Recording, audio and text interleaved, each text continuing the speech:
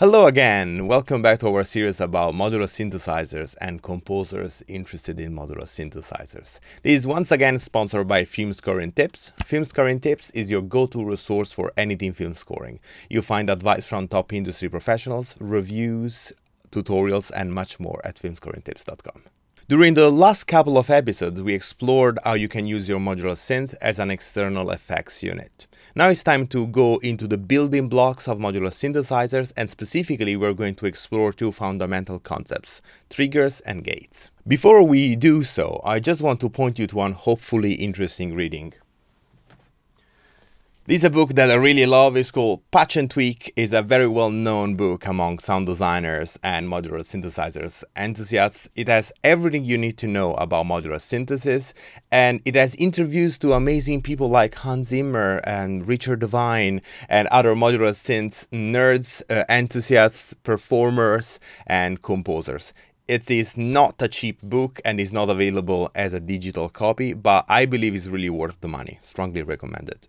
Last time when we talked about modulation, we already introduced the concept of voltage control, which is this common language that modules use to talk between each other, and it is the way you tell a synth what to do and when to do it. There are several messages that can be carried across modules using CV, and one of them is a gate. You might already be familiar with the concept of gate if you used MIDI before in your life, which, if you're a film composer, I'm sure you did. When you press a key on your keyboard, that tells your computer or your synth that the note is on and stays on until you release it. And that opens a gate that stays open until you release the note. It works exactly the same way with modular synthesizers, except they use CV. In fact, there are even modules that specialize in converting MIDI to CV so that you can use a standard MIDI controller to control your modular synthesizer. Your modular synth can take a voltage that is always in the range between minus 12 volts and plus 12 volts. And when we're dealing with gate, we're always talking about positive voltage, so that goes from 0 to plus 12 volts. And the module that is expecting a gate to do something, and we'll do a practical example at the modular in a second, is expecting a rising edge that stays open above a certain voltage threshold. A trigger is a very similar concept, except it doesn't stay open. It's a raising edge in CV that goes down right away, and so it's typically used to trigger drums or to send a clock to a specific module. But let's see all this in action at the modular. One of the first things that you want to do with your modular synth, if you are a film composer, is to hook it up to your DAW and to make them talk to each other and be in sync. And you do that using a CV signal known as a clock. There are a bunch of ways you can send a clock from, say, Cubase or Logic or whatever you're using to your modular. One of them is using something like this, an ES9, which I already told you about in my previous video, which is essentially a USB interface which can also act as a CV interface. But this is a very expensive module. This is around £600, and you don't need any of that to get started. What I would do is to use something like this, which is my Arturia Keystep Pro, and there is a Keystep version, so without the Pro, which is very simple and very cheap, and it works just as well to do what we're about to do, which is a USB device, so you can send the MIDI clock from your DAW into it, and then it has a clock out which you'll be able to send to your modular synth. Right now I'm sending the clock to this multiple. A multiple in modular synthesizers is something that allows you to send the signal in and you get 3 or more outputs of the same signal, in this case a clock. There are also cheaper alternatives to a multiple, not that a multiple is expensive at all. Passive multiples are like 20 bucks or something like that. And one of those alternatives is using what is known as a Ninja Star, which allows you to send a signal in and you'll get 5 copies out. I now put a metronome on my DAW, which is Cubase today, and I sent a clock to my Arturia Keystep Pro. So now when I have Cubase start, you should see this sequencer move. Let's see. So you see that we are receiving clock because it's moving together with Cubase. And one of the very first things that I want to show you is that if I take a cable, remember that my convention is that red is for CV and white cables are for audio. If I grab this signal and send it to my trusty Mordax data, and now if I press play, I should get a clock signal. And you see that is going in time with my DAW. And these are triggers. Now let's explore what a gate is instead. So let me get rid of this and let's get rid of the metronome running as well. Now I am still using my Keystep Pro, but instead I'm sending a gate out and I'm hooking it up again to the Mordax data. So now there's nothing going on, but as soon as I press a key, you see that gate open. And it's still open because I'm still have my finger on the key. As soon as I release it, the gate goes down. Okay, now you'd be justified for thinking that it's all very boring, so let's get into some patching. One of the main or most basic uses for a trigger is to simply trigger drums. So you send a trigger signal to a drum module and you're telling it, this is a hit, do your thing, essentially. And to do that, you don't even need a sequencer. All you need is a clock out, which I have from my Arturia Keystep Pro. And if you remember it, I'm sending it to these multiples, so I have multiple copies of that clock that I can send over to my synth.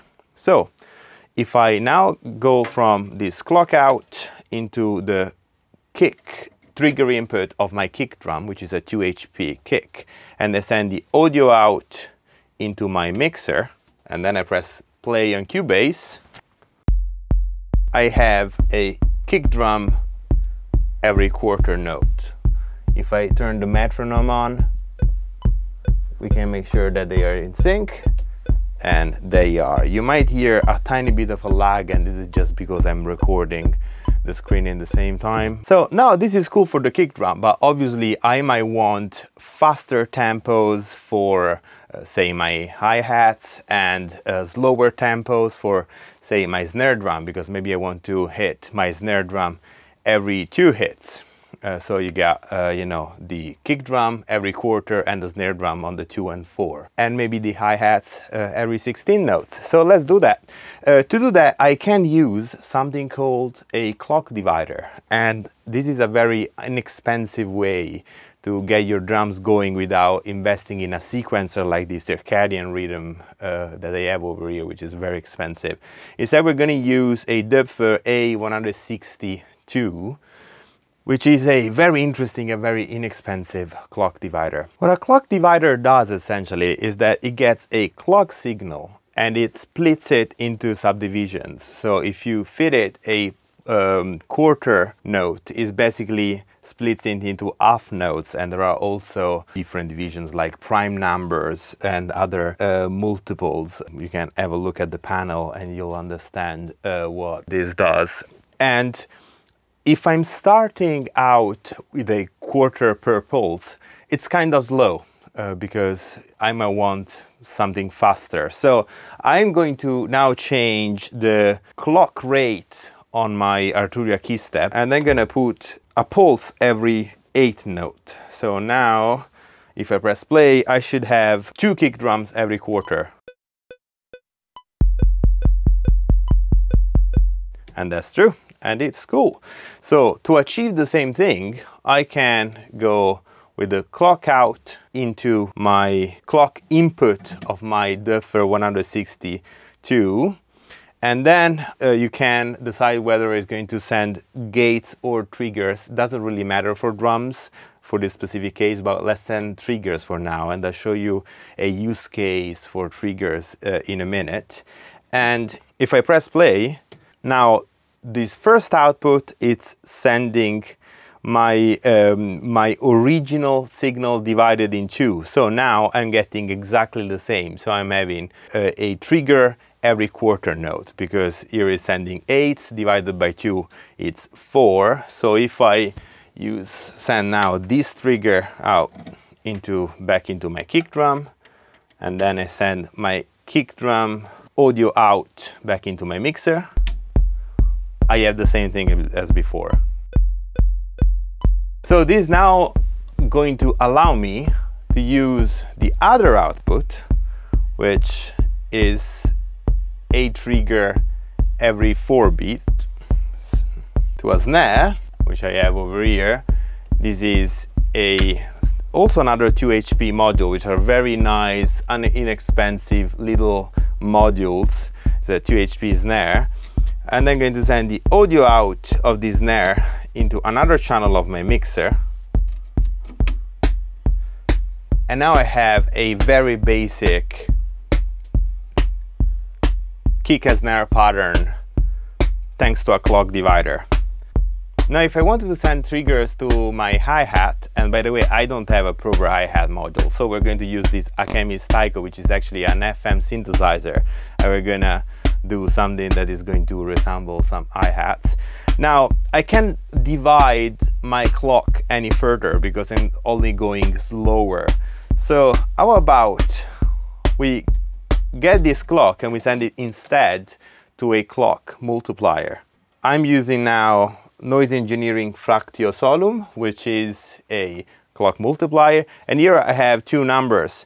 Down I have the incoming clocks, and up I have the what is spitting out. So essentially here it's giving me, for every pulse I'm going to send 2 out, but if I go back to 1-1, is acting as a simple clock multiplier because it's also giving me the original signal divided by 2 and multiplied by 2.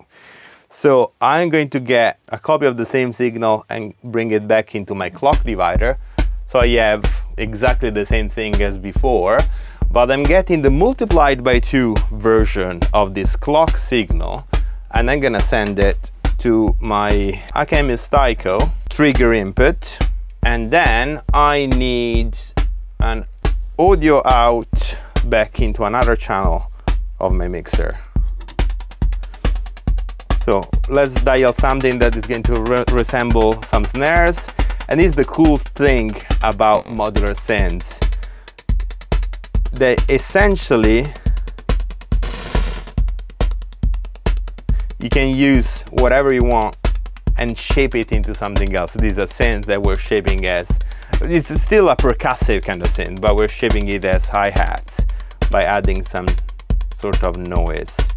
So now I have a very basic drum pattern, and here I'm using just a clock source, which I'm splitting and multiplying through a Duffer A162 clock divider and a Noise Engineering Fractio Solum used as a clock multiplier. So this is like a very basic drum patterns. And now you might want to get some variation into this using some logic and modulating the parameters, but it's just to show you how to use triggers.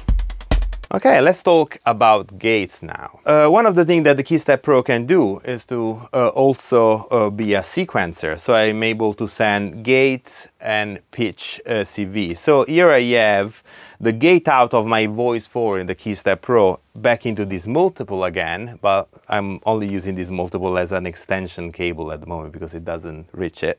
And let's use my Moog Mother 32, which is a great semi-modular synth, which is essentially a full synth voice. Can have basically all the basic of subtractive analog synthesis here. And if I'm gonna send the gate out of my Keystep back into the gate in of my Moog Mother 32, and then I'm gonna send obviously the audio out into my mixer. Now if I press a key I should get a sound, and likely I do. And now you'll notice that whatever is the key that I press, I'm always getting the same pitch. And this is because I'm sending to this module only my gate information. So I'm only telling this module this is note on, note off. I'm not telling it which pitch to play. For that I also need to send it pitch CV, which we'll do in another video. Although I can obviously change the frequency here. My God, this thing sounds fat. I love it. The beauty of the analog sounds. And now I can also sequence it. Maybe I can, put some random steps here. I don't know what I'm doing. whatever. And now if I press play on Cubase, I should have this sequence playing time. I can change the gate, the length of the gate length of each step. So I can do something like this, and I can obviously shape the attack and decay a little bit.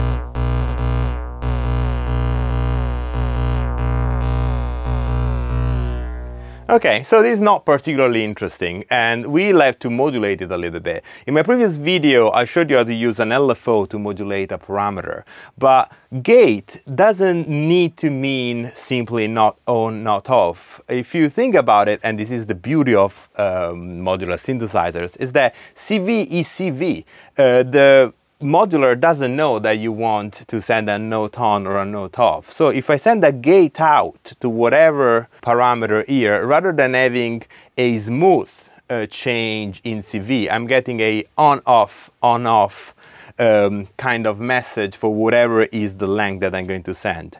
So you remember that my clock divider A162, the Doepfer one, has a trigger gate switch. So if I switch it to gate, and I send back that same version of the clock into the clock input and run the sequence, now I have all these clock subdivisions that I can use for something. So how about we send a gate to open the cutoff of my Mother 32. Let's send the first division of it. So I'm sending quarter notes into the filter cutoff input of the Mother 32. So now I'm rhythmically opening the cutoff of the Moog, which already started to sound quite interesting. And how about we do it every quarter?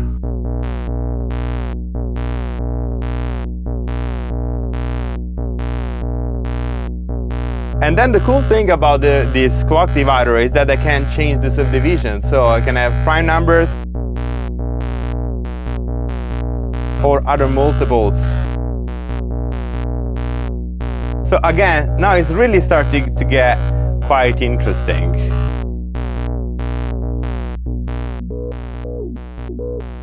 Getting the resonance up a little bit. And maybe I can use one of the subdivisions to get the cutoff up. And then here in the Mother 32 I can get some noise in. Rather than having it smoothly in and out as you would do with an LFO, how about we make it rhythmical using a clock divider? So I'm gonna go from the output here into the mix CV input here.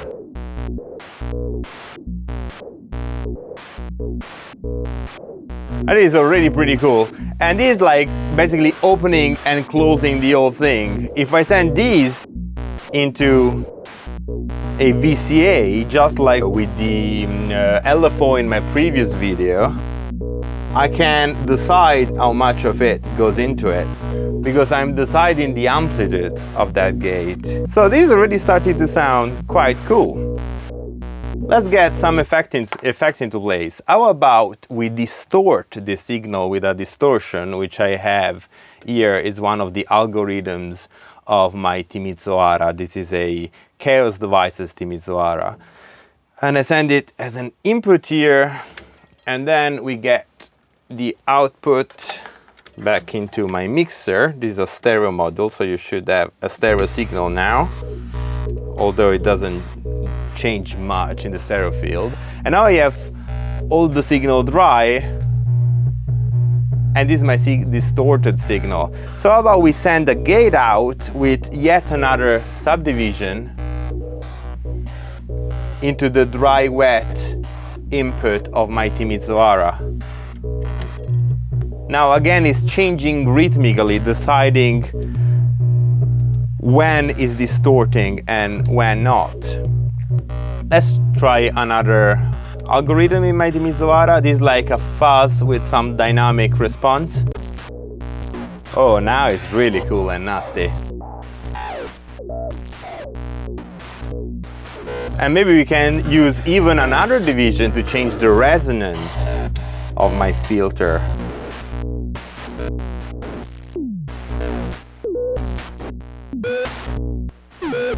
And that's really cool.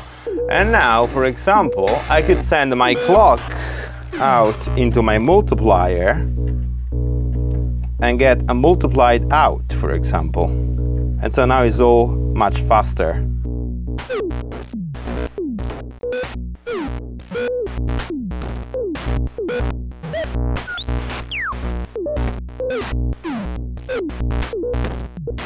I think I should attenuate some resonance as well, so it doesn't get just as squelchy. So again, that gate into a VCA and back into the resonance input of the motor.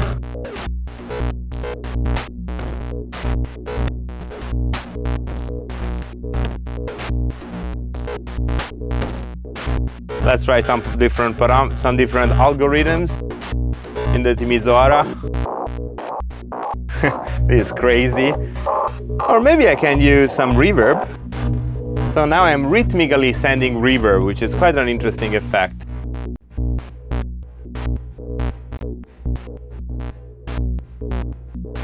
Quite different.